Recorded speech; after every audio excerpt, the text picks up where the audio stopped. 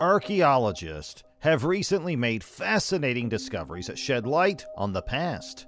Their efforts have involved delving into pits, exploring ancient trash, and even diving into lakes. These endeavors aim to unearth artifacts and information that deepen our understanding of history. A noteworthy archaeological excavation took place in May 2023 on the English Channel island of Alderney. The project, known as Dig Alderney, has unearthed a wealth of Roman artifacts and remnants. Led by Dr. Jason Monaghan, the dedicated team has discovered approximately 1,000 pieces of Roman pottery within the layers of an Iron Age cemetery and a subsequent Roman settlement. Although no Roman buildings have been found yet, the abundance of Roman material speaks to the area's rich historical significance. Lieutenant General Richard Crippwell, the Lieutenant Governor of the Bailiwick of Guernsey, has joined the excavation efforts and expressed admiration for the diverse and meaningful pottery finds. This ongoing dig in Alderney not only provides insights into the Roman era, but also reveals intriguing artifacts from the Iron Age.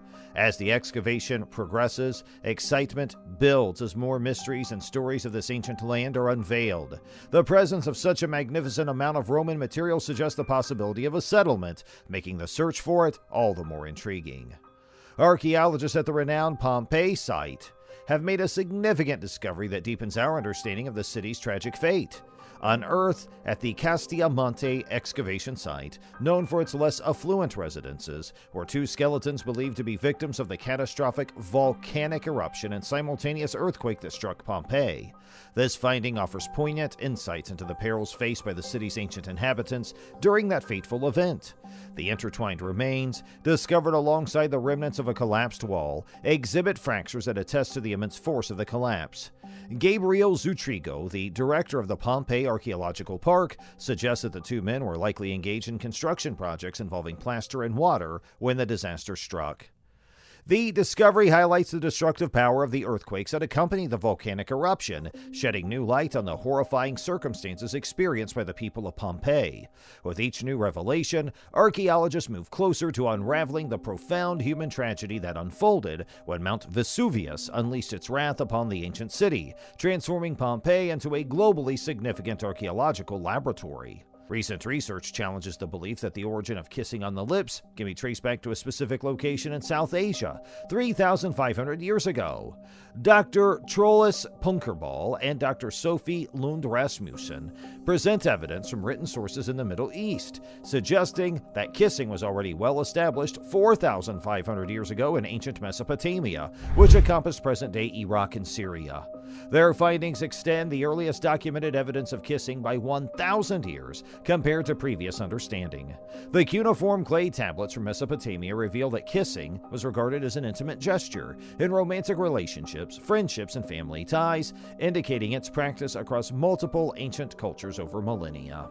The researchers also point out the prevalence of kissing among bonobos, chimpanzees, and other primates closely related to humans. While kissing has been associated with the potential transmission of diseases like herpes simplex virus 1, researchers caution against solely attributing the rapid spread of pathogens to kissing. Ancient medical texts from Mesopotamia mention a disease with symptoms resembling herpes, suggesting similar conditions existed in ancient times. Essentially, kissing has been a long-standing and sometimes risky activity throughout human history. In other news, during excavations in Istanbul's Sarakhane neighborhood, a 1,500-year-old underground passage has been discovered.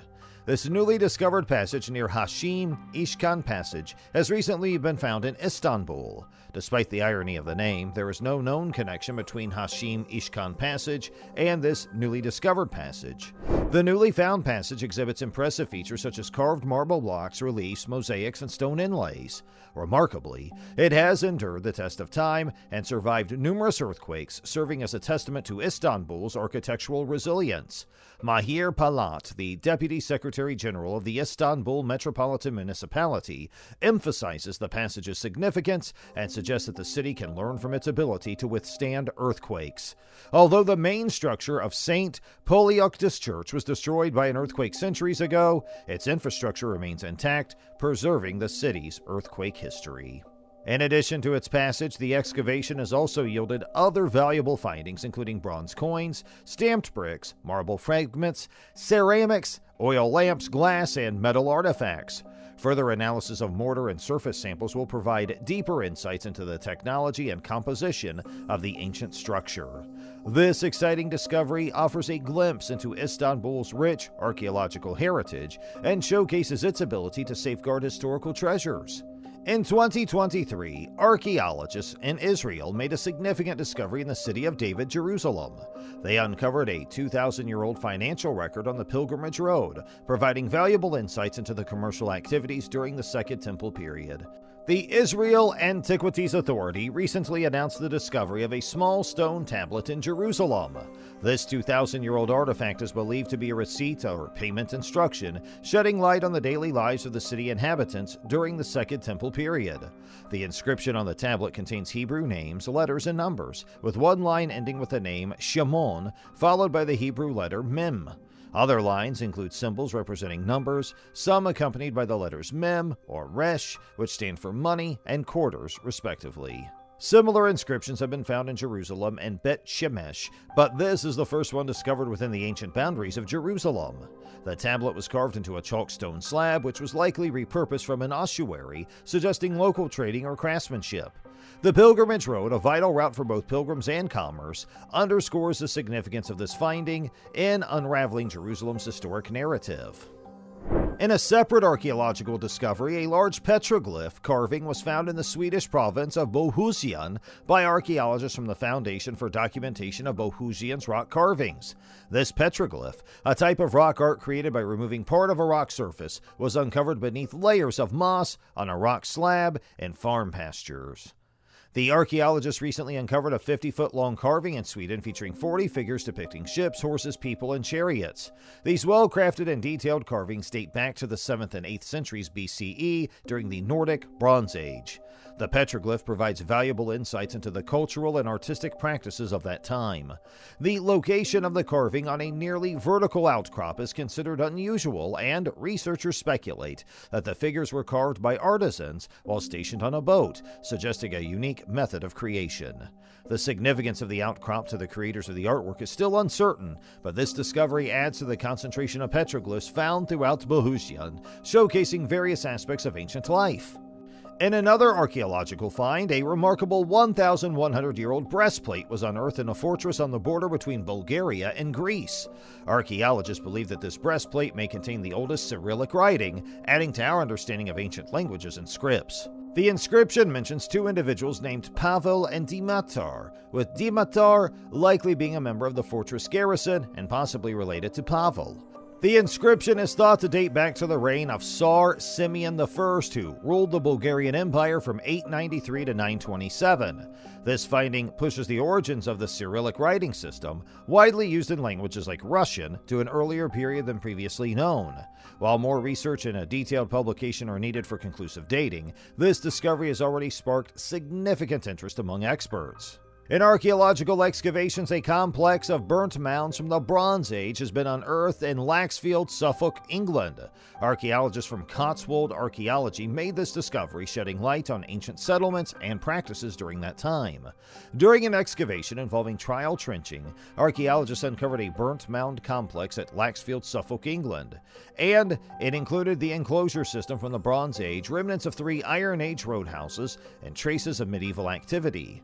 Burnt mounds, which are enigmatic features from prehistoric times, are formed by flattened mounds of burned stones.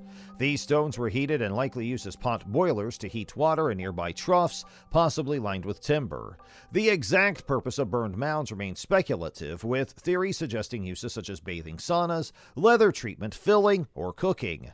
These mounds are often found near water sources, but at Laxfield, a large pit or well was dug to reach the water table. Radiocarbon dating of organic plant material preserved in the waterlogged soils of the well helped determine that the burnt mound ceased activity before the Middle Bronze Age. Moving to another location, there is something intriguing about a collection of standing stones in St. Leonard, Switzerland.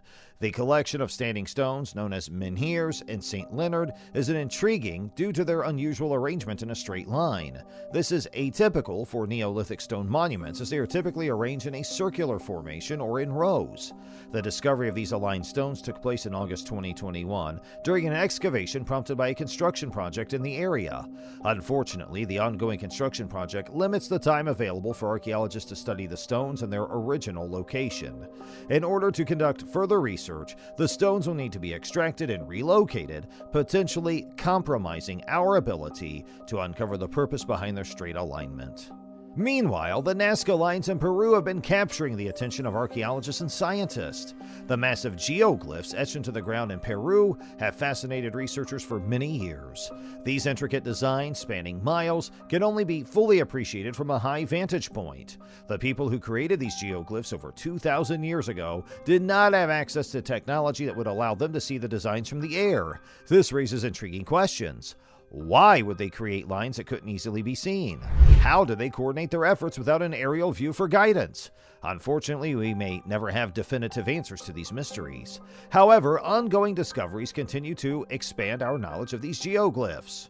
Recently, a team from Yamagata University in Japan identified over 150 previously unknown figures, estimated to be around 1,800 to 1,900 years old.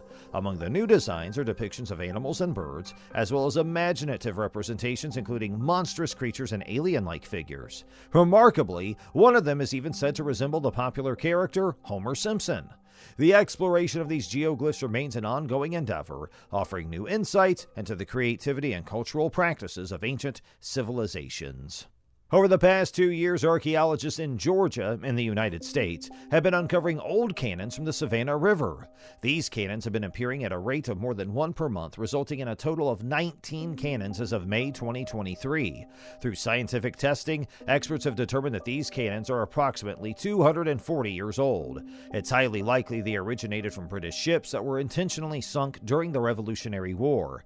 The first cannon was discovered accidentally during dredging operations to deepen the river's shipping canal in early 2021. This unexpected find prompted archaeologists to conduct further investigations, leading to a series of subsequent discoveries.